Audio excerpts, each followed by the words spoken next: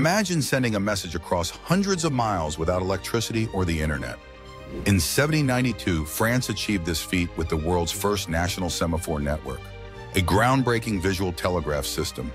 Invented by Claude Chappé, this ingenious system used tall towers topped with pivoting wooden arms, each positioned to represent different letters and numbers. Operators stationed at each tower would observe the signals with telescopes, then replicate them on the next tower, relaying information at unprecedented speed. Messages could travel from Paris to Lille, about 120 miles, in just 30 minutes, a journey that once took days by horseback. The network soon stretched over 3,000 miles, revolutionizing military and government communications. Napoleon himself relied on it to coordinate his empire.